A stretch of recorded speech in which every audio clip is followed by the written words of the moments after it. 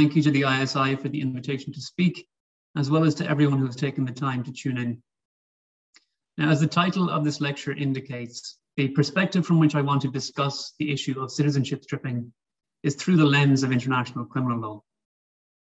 And given the myriad causes of statelessness, this is not a proposal that every instance of citizenship stripping could engage criminal responsibility. States, of course, have a measure of discretion to deny or deprive citizenship, and human rights violations only fall within the ambit of international criminal law when strict requirements are met. International criminal law, moreover, is not a panacea for this extremely complicated issue. That said, my focus is on one particular aspect of citizenship stripping, namely situations where a minority group is arbitrarily deprived of its nationality, resulting in the statelessness of its members, which I will refer to as denationalization-induced statelessness in this lecture. Now, this type of state action has been used as a tool to target groups in order to marginalize and oppress.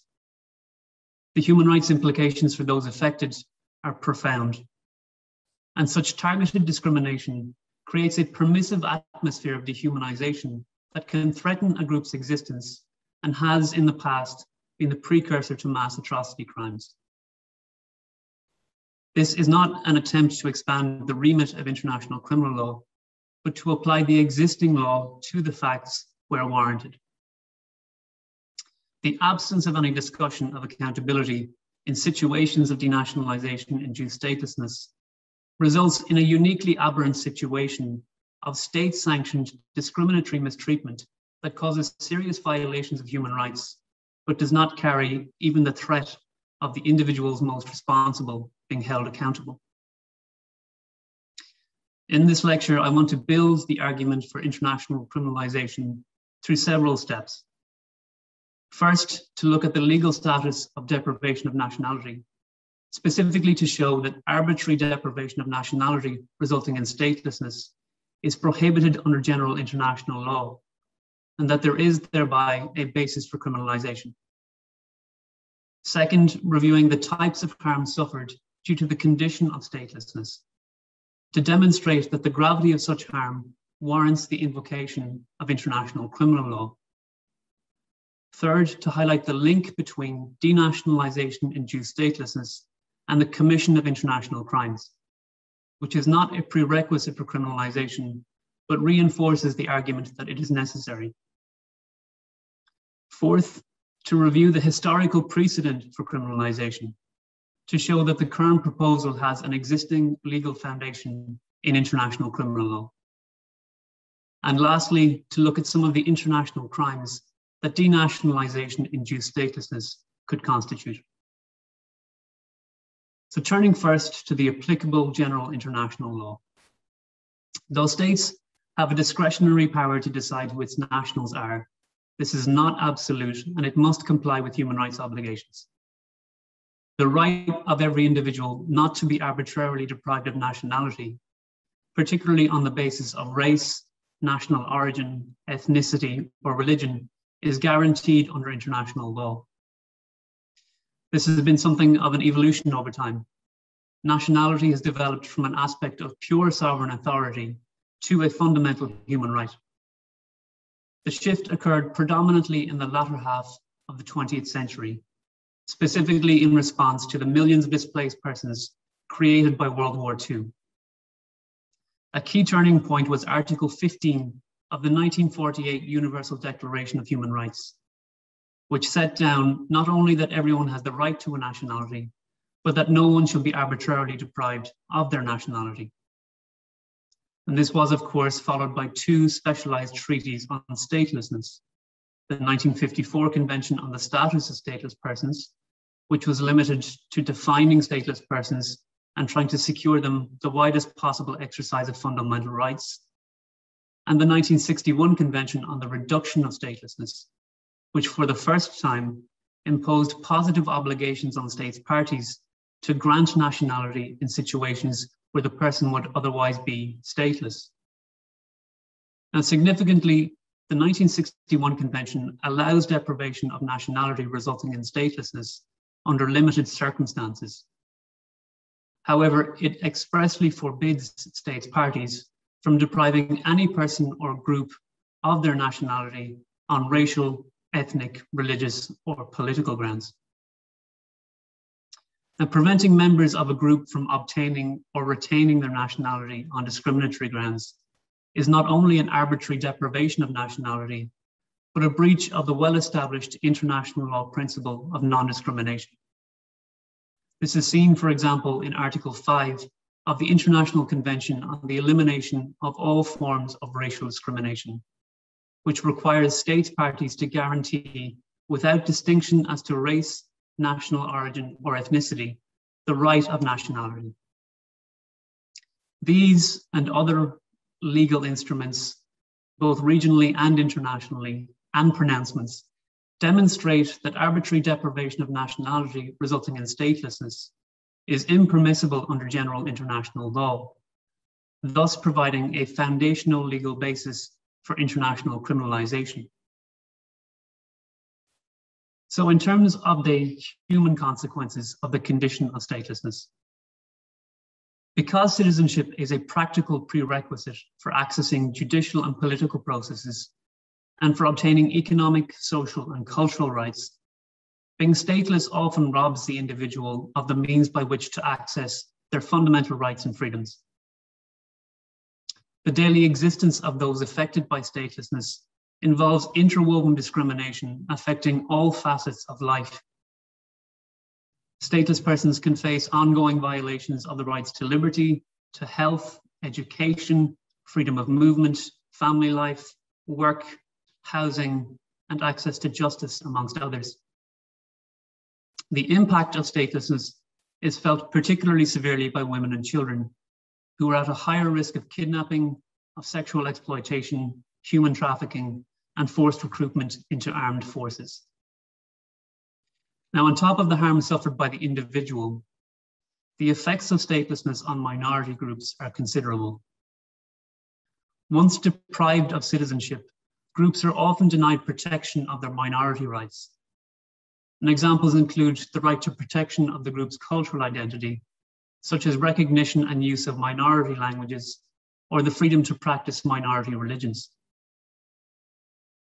Moreover, the impact of statelessness on issues such as ownership rights, employment, or access to services means that states can effectively deprive minorities of access to wealth and resources. And this often results in impoverished, uneducated, and disempowered groups that are vulnerable to further discrimination. Not only does this situation affect the immediate term, but where perpetuated, the precarious position and living conditions of those victimized are greatly exacerbated by intergenerational statelessness. And for such reasons, the UN Secretary General has noted that statelessness has a determinative impact on the protection of a minority's survival and existence within a territory. So given the extent of the various deprivations that individuals and the groups to which they belong may suffer, the gravity of the harm experienced by those targeted by denationalization-induced statelessness clearly calls for international legal scrutiny.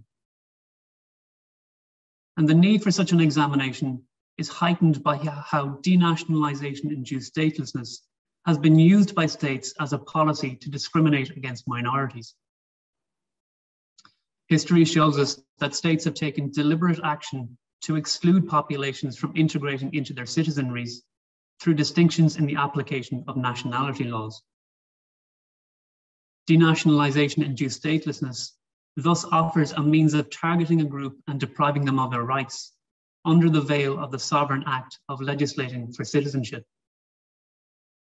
Groups are typically targeted because they are not considered to belong to the society due to their minority status, because they are viewed as extensions of other powers, such as where there is a neighboring state with a similar ethnic composition, or because their ancestors may have migrated to the territory in the recent past. States may also denationalize minority groups for political advantage. Exclusion of part of a population can create social and political tensions that provide an opportunity to exploit division by those in power.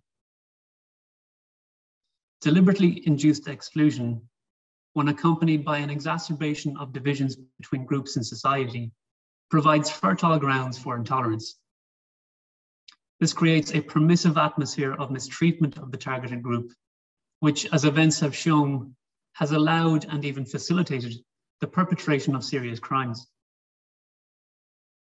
The situation of the Jewish population in Germany and German-occupied territories during World War II demonstrates that arbitrary deprivation of nationality can be the precursor to the commission of atrocities against those isolated and dehumanized by the condition of statelessness.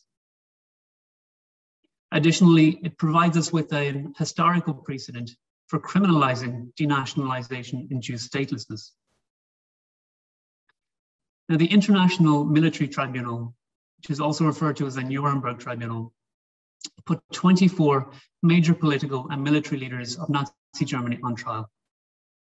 Its 1946 judgment described how the Reich Citizenship Law, which was one of the infamous Nuremberg laws of September 1935, and deprived Jews of German citizenship, resulted in the Jewish population being rendered powerless and their influence on the affairs of Germany being extinguished. The Nuremberg Tribunal heard evidence that the deprivation of citizenship of the Jews was an underlying element of the crimes that were subsequently committed against them. To give some brief examples, a telegram from the German ambassador in France to Nazi authorities in October 1940 proposed the collective deprivation of nationality of Jewish Austrians and Jewish Germans in France as the first step towards solving what was described as the Jewish problem. And a March 1942 memorandum entitled Deportation from France of 5,000 Jews stated that Jews of French nationality must be deprived of their nationality before being deported, or at the latest on the day of the deportation itself. Hannah Arendt would later write that the Jews had to lose their nationality before they could be exterminated, because in her words, one could do as one pleased with the stateless. Notably, the lawyer for Hermann Göring, who was the highest-ranking Nazi official on trial, claims that the passage of racial purity laws and decrees to exclude Jews were domestic matters dealing with the regulation of the legal status of German subjects. He argued that international legal opinion recognized that the German Reich was a sovereign state and was free to settle such a matter. He further claimed, and I quote, "Even if these encroachments were harsh and the limitations of citizenship rights extremely severe, they nevertheless in no way represent an offense against humanity."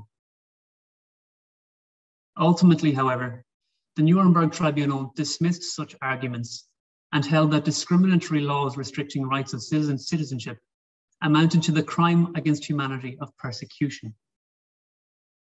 Among those convicted was Wilhelm Frick, who had been the Reich's interior minister. The tribunal noted that Frick had drafted, signed, and administered laws, including those depriving Jews of the rights of citizenship. The tribunal described these as crimes camouflaged in the form of legislation that were designed to eliminate Jews from German life and that had, and again I quote, paved the way for the final solution. This and other trials held after World War II are part of the foundations of what we consider to be modern international criminal law. And as such, these cases represent highly relevant precedent for individual punishment of those responsible for denationalization-induced statelessness. So having touched upon the foundational legal basis for criminalizing denationalization-induced statelessness, the need for criminalization due to the seriousness of the harm suffered and the link to the commission of atrocities, as well as outlining the historical legal support for criminalization, I now want to come to the substantive international crimes that could be applicable to situations of denationalization-induced statelessness. At this point, I will focus on crimes against humanity and genocide, using the statute of the International Criminal Court as a reference. So at the outset of any discussion of crimes against humanity, we must first look at what are called the chapeau or contextual elements. These must be met before an assessment can be made of whether conduct constitutes one of the crimes that are characterized as crimes against humanity. And when I speak about conduct or impugned acts, I am referring to the implementation or perpetuation of denationalization-induced statelessness. According to the jurisprudence of the ICC, the contextual elements of crimes against humanity require that the impugned act is committed as part of a widespread or systematic attack against a civilian population, pursuant to a state or organizational policy, and is perpetrated with knowledge that the act is part of the attack. Assessing these requirements in terms of denationalization-induced statelessness, it is important to note that an attack for the purposes of crimes against humanity does not have to be a military attack or involve violence. It could therefore encapsulate the implementation or continuation of discriminatory legislation targeting a minority group. That the attack must be widespread or systematic is meant to exclude isolated events. The term widespread signifies a large scale and a multiplicity of victims. The term systematic relates to the organized nature of the impugned acts and the improbability of their random occurrence. Now, given that denationalization-induced statelessness, as discussed here, involves state machinery to target and make stateless part of a population, it is possible that such action could meet both the widespread and systematic criteria, depending on the circumstances. Additionally, such state action, or indeed inaction, as in the situation where a government or regime perpetuates a discriminatory deprivation of nationality, fits within the concept of a policy for the purposes of crimes against humanity, which requires that an attack was planned, directed, or organized. Likewise, because it is state-sanctioned denial of nationality, the knowledge requirement that connects the perpetrator's acts, for example, the head of a government or regime implementing such legislation, and the overall attack itself would likely be met in practice. Having addressed the contextual elements, the substantive crimes against humanity I would like to briefly discuss are apartheid, persecution, and other inhumane acts. The ICC's statute defines apartheid as encompassing inhumane acts that are committed in the context of an institutionalized regime of systematic oppression by one racial group over any other racial group and committed with the intention of maintaining that regime. And because inhumane acts within that definition are not defined in the ICC statute, we may look to the Apartheid Convention of 1973 for interpretative guidance. That convention lists 9 basic rights and freedoms, which if denied, may amount to the crime of apartheid.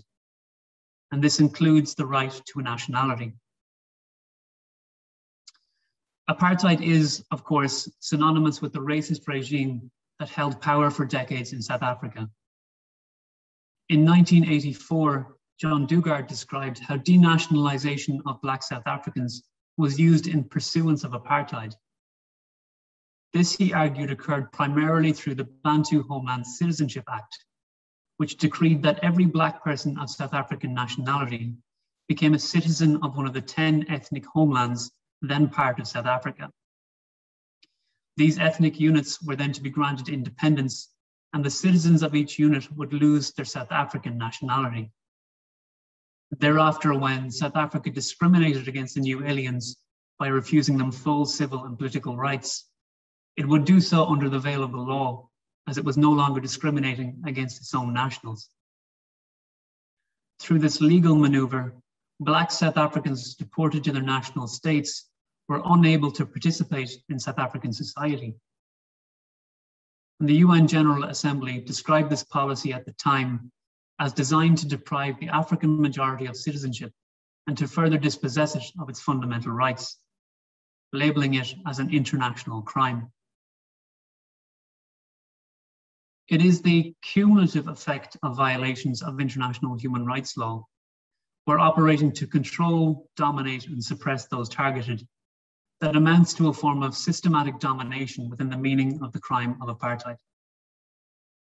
And going back to the Apartheid Convention, the deprivation of the rights to work, education, to leave and to return to a country, as well as to freedom of movement and residence, are considered acts of apartheid. The violation of these rights, as mentioned earlier, often result from the condition of statelessness. And denationalization-induced statelessness effectively institutionalizes discrimination and fundamental human rights violations to the cost of the targeted group. It could therefore amount to the crime of apartheid. Moving to the crime of persecution, which prohibits severe deprivation of the fundamental rights of an identifiable group on discriminatory grounds. While the content of the term fundamental rights is not defined in the relevant provision of the ICC statute, the rights at issue must be such that their deprivation are contrary to international law. As discussed at the outset, the right not to be deprived of nationality on discriminatory grounds is a fundamental right, and its violation is considered contrary to international law. Importantly, acts of persecution do not have to themselves amount to a crime. Thus, discriminatory acts and policies of a state that may be authorized by its legal regime or perpetrated as a result of legislation are covered by the crime of persecution, as seen in the Nuremberg example discussed earlier. The group that is subject to discrimination may be identifiable by virtue of objective criteria or the subjective perception of the perpetrator, who must have targeted persons because of the identity of the group to which they belong. So this would include targeting on political, racial, ethnic, gender, cultural, religious, or other grounds that are universally recognized as impermissible. A decision to deprive a group of its nationality, resulting in the statelessness of its members, or perpetuating such deprivation, is an inherently discriminatory act that results in gross human rights violations to those impacted and could therefore be characterized as the crime of persecution. Lastly, the crime of other inhumane acts covers conduct which intentionally causes great suffering or serious injury to mental or physical health. Other inhumane acts has been part of international criminal law since post-World War II cases and was designed as a residual crime to ensure that conduct that would not otherwise be classified as one of the listed crimes against humanity would not go unpunished. A pretrial chamber of the ICC has noted that this crime must be interpreted conservatively so as not to expand uncritically the scope of crimes against humanity. However, the sole determinant of whether conduct could be criminalized as an other inhumane act is whether it causes mental or physical pain which reaches the threshold of harm required. International practice has qualified a wide range of conduct as other inhumane acts, including enforced prostitution, deplorable conditions of detention for prisoners, severely injuring peaceful protesters and threatening them with execution, and sniping at civilians. As already laid out, the extent to which statelessness can pervasively impact on almost all facets of a person's life, as well as the anguish and uncertainty of effectively being excluded from society, sometimes for generations, can occasion severe mental and physical harm, and therefore could potentially be qualified as the crime of an other inhumane act. Turning briefly to the question of whether denationalization-induced statelessness could amount to an act of genocide. The kernel element of the crime of genocide is the specific intent requirement, meaning that a genocidal act must be carried out with the intent to destroy, in whole or in part, a specific national, ethnic, racial, or religious group. The ICC statute contains 5 enumerated genocidal acts. Denationalization-induced statelessness could, depending on the circumstances, be characterized as 2 of those, namely, causing serious bodily or mental harm to the members of the group, or inflicting on the group conditions of life calculated to bring about its physical destruction. The ICC's elements of crimes notes that acts causing serious bodily or mental harm may include inhuman or degrading treatment.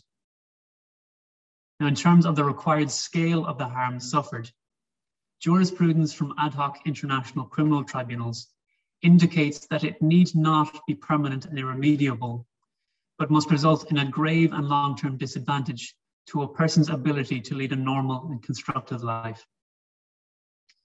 The various ramifications of statelessness already outlined lead to extreme vulnerability and debilitating effects throughout the course of a lifetime that could be characterized as causing serious mental or bodily harm to members of the group affected.